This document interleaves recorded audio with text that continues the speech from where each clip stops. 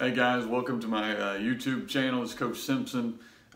This week we're going to be walking through practice organization. So I'm going to be pretty specific to the gun tee, but hopefully you can take some of these principles and apply them to if you run spread or you run double wing or whatever you might run on offense. Some of this stuff may apply over, and even to defensive guys it may apply over to them. But if you'd like more information specifically on what I am doing, you can reach out to me and I'll help you. You can find me on Twitter, FB Coach Simpson. You can find me obviously on this YouTube station where I'm putting stuff out, or you can email me, fbcoachsimpson@gmail.com.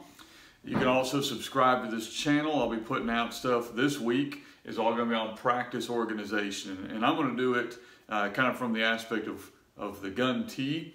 But I hope that you can take this and apply it to whatever offense you might be running.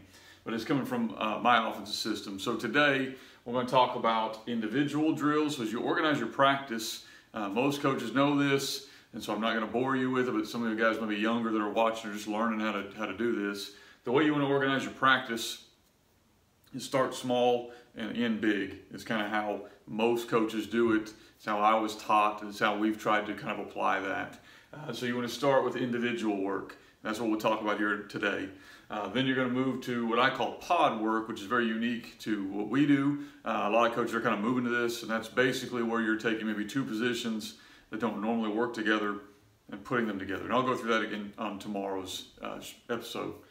The next thing you'll do is you'll go to like an inside period where you're going to bring all the guys together and work on run game. It could be a blitz pickup period. It could be even a screen period, but you're working with all of your linemen and a lot of your running back, wing back type guys, quarterback. Then the next period will be 7-on-7, which is a pretty popular thing now. That's where your skill guys go work on the passing game. And then finally, you usually want to end your sessions of practice with some type of team. So team period, those are the different things you're going to go through in a practice, a general practice. Today, we're going to focus on individual. Okay, so individual, what I want to really focus on is a lot of times as coaches, especially younger coaches maybe getting into it, we may only know a certain amount of drills that we found on YouTube or found from another coach. And so we do those drills and they maybe don't really apply to our guy. And so really want to challenge you as a coach to treat individual time as precious. Nothing upsets me more as a head coach than to look over and see an individual coach say, well, we're done early. Well, if you're done early, then we need to be rehashing these things. We're maybe not teaching them. You should feel as an individual coach that you never have enough time, because that time should be the time where you're able to coach all of your kids, okay, in a time where they're going to get better at their skills. So we really want to prioritize an individual that we are coaching every kid. That's a lot of the only time those ninth graders or sophomores may get, or your backups, your threes, okay, your twos. That's where they're going to get better, because when you move to this other stuff, they may have to work over on scout team. They don't really get to hone their craft. So this time should be very valuable to you. As an example, I'm going to take our wing back and kind of the skills that we ask him to do. I would recommend you do this for every position. Okay, quarterbacks, receivers, running backs, and then not just categorize the linemen as one group, because you may have plays where certain linemen need certain skills. In our offense, a lot of times our strong tackle skill set might be way different than like our quick guard skill set. So I'm going to take our wing back and kind of break down how I look at him, and then that's how I decide what he needs in an individual. So we look at the skills this position needs. For us, in our offense, our wing back, this guy right here, has got to be able to do a lot of things. He's kind of our movable piece. He's what really makes our offense go. And without this guy being able to do multiple things, you're kind of limited personnel package-wise. So here's what he needs to be good at. First of all, he's going to be able to block. And he has several blocks. So he's going to be able to down block.